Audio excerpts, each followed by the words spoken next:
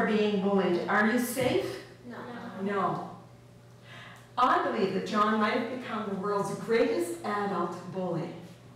Instead, he worked throughout his adult life for human rights. And I think there were 3 factors that might have influenced John as an adult. And one of them was the love that John received as a boy.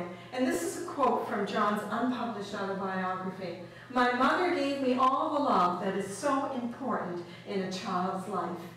And then there's that characteristic that makes it so that not only do you not want to bully anyone, but that you will do everything you can to stop bullying. And that was a characteristic John had, and it's empathy. Empathy. Understanding how others feel.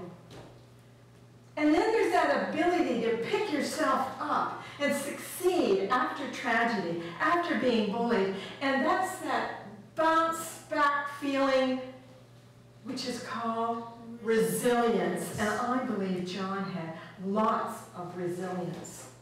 So John Humphrey, the boy who was bullied, the boy who fought back, grew up to be the first human rights director at the United Nations and drafter of the Universal Declaration of Human Rights and peace negotiator around the world. Back in the book there are 6 skits, and each of these skits illustrates one of the articles from the Universal Declaration of Human Rights. And in each one of those skits, something's going wrong. Someone's human rights are being abused. And so there are 2 human rights defenders, and they come along and they say, "Freeze! Human rights are for everyone." And there's a 4-line rap.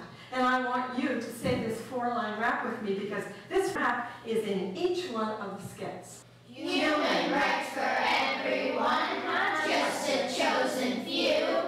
Each person is important, including me and you. Now, if we're going to make this into a rap, we need some